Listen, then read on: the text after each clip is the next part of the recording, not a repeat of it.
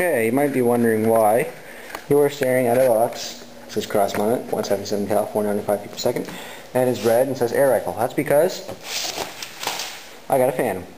Now this isn't the 22 cal version, and I was gonna get the 22 cal version, but this is all I had. And this isn't the 1000X or 1000. Mostly because 495 is just under the legal limit for not having a firearms license or a possession and acquisition license.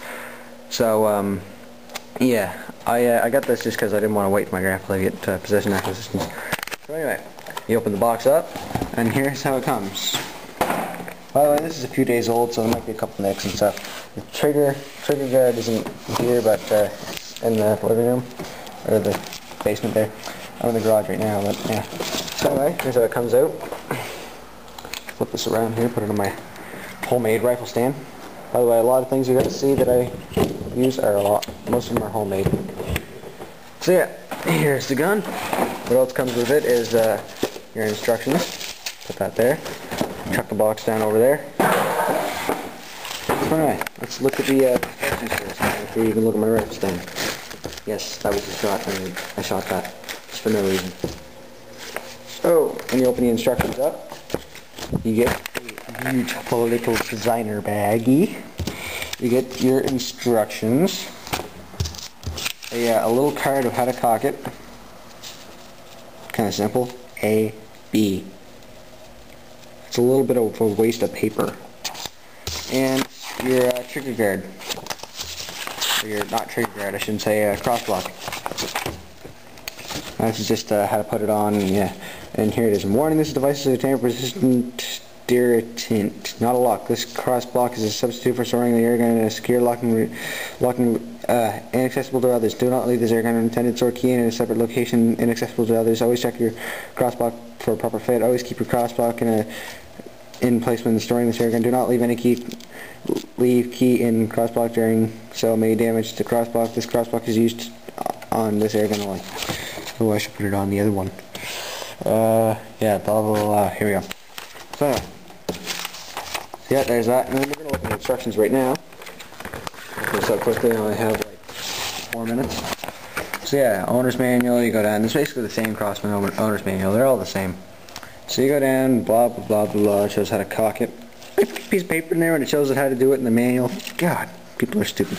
So anyway, here's the specifications. You can't really see it, but mechanism / action spring, caliber / ammunition 177 cal 4.5 millimeter lead airgun pellet, barrel rifled steel, sights front fiber optic, rear fully adjustable for windage and elevation, length 41.5 inches 105.41 centimeters, velocity up to 495 feet per second 151 meters per second, weight 5.5 pounds. So that's that. So anyway, move that to right here. We get onto the gun itself. This, out of the box, I shot this. This is just a cut off of one of my big slabs of targets. Yeah, that was from this far away. If you look from the gun, that far away. That's 2 shots up right here and 1 shot in the bullseye. That was with these sights. Now, I'm not a big fan of these sights, but they're there anyway. They're those true glow things. I'm going to zoom in there. Basically, yeah, that's what they sort of look like. Zoom back out. No, just one there.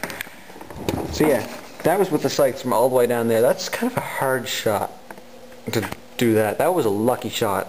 That's not even out in the 9 ring either. That's like straight through the middle. So anyway, the gun comes with the fully length rail. It comes with this cutaway, and I don't know why people do this on their guns. It's kind of weird. I mean, my cheek doesn't go there; it goes here. So yeah, and it has a rubber recoil pad. This does recoil if you're not used to a break barrel gun. This has a lot of recoil. I mean, that little guy I thought had recoil. This guy had a lot more. That little guy feels like a miniature now because of this. So anyway, it also has an adjustable trigger, and there's a safety, just a little lever there. You push it forward. And so yeah, it has an adjustable trigger. Little bumps in the stock. I kind of like those.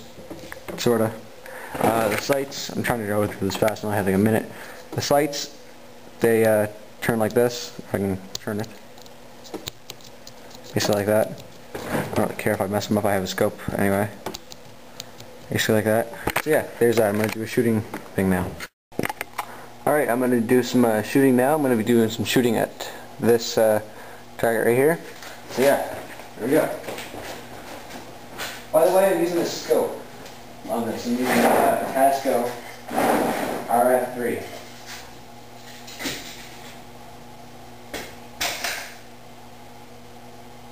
You do 5 shots, or no, 3 shots, better than 5 shots most time.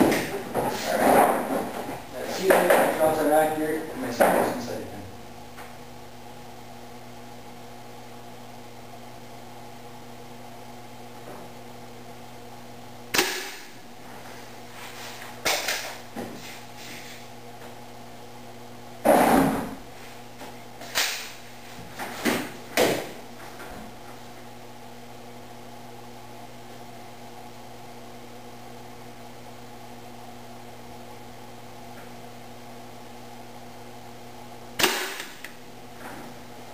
That one's a little to the left.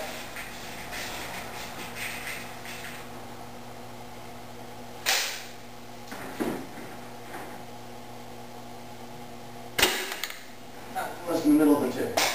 I like 4 or 5. Got enough time.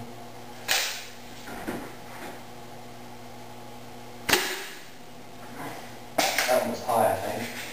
A little too high. Off my scope, set by itself. There. There's 5 shots. I don't know how much time I have. There's my grouping from 10 feet, and this is my review from Little Ham 10809.